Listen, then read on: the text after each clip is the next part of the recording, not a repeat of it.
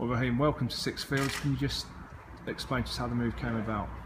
Thank you. And basically, I left Swansea at the end of the season and heard there was some interest from Northampton, and it was definitely something I was interested in and wanted to pursue. And I met Robert Page not so long ago. We had a good chat, and I thought this would be the right place for me.